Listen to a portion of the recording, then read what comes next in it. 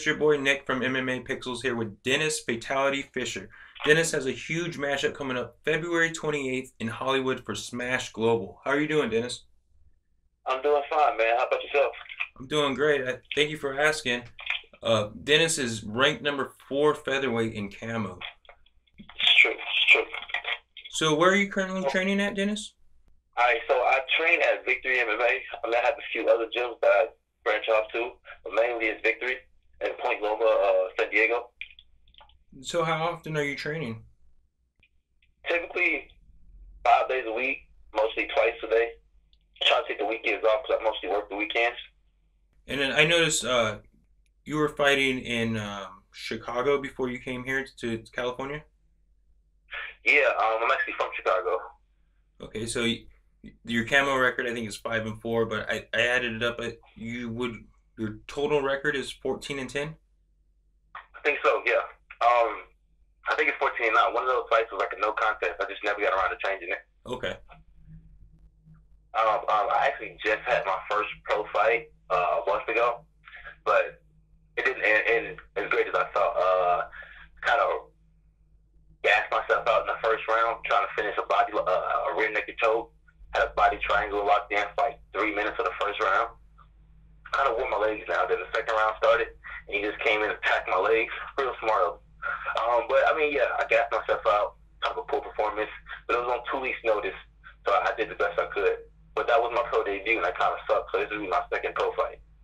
Well, short notice, so you didn't have much time to prepare. But going into it being a pro fight, was there any difference between the amateur and pro fight?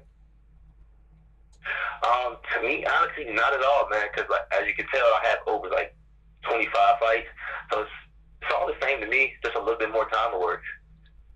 Do you notice like a jump in skill level? Not necessarily, because there were some guys I fought in the amateur that I felt should have been MMA. I mean, I felt should have been pro before they even fought me. One guy in particular, Jonathan Kim, and there was another guy, Brian Atkins. I fought both of them in amateur. I felt at that time they both should have been pro professionals. The talent level is very high in California.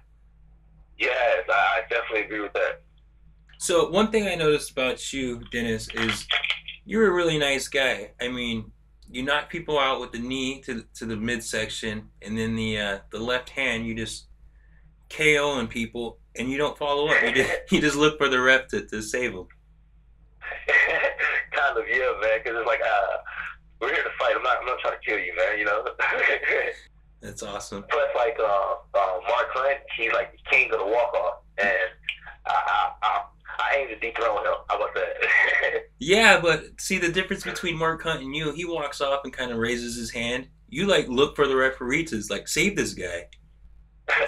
Like, come on, man. You don't want me to kill him, do you? Yeah, you like legitimately seem concerned for his health. I know, man. That's kind of bad fight that I don't want to really hurt nobody, but I mean, I love this sport, man. So I noticed you did some picks for UFC 219. Do you normally do MMA picks? I try to, man, especially for the big events. I always try to do like some type of picks. There's a couple of my buddies, they like to bet on them. I'm not really a gambling man, but I don't know. I just like to talk shit to them, I guess.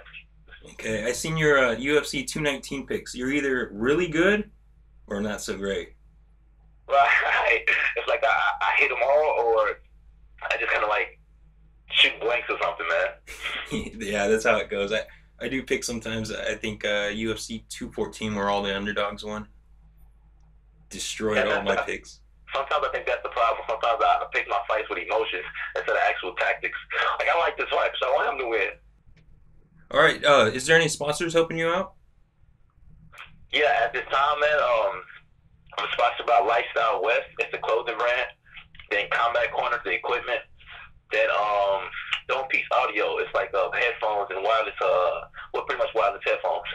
Genesis Recovery too.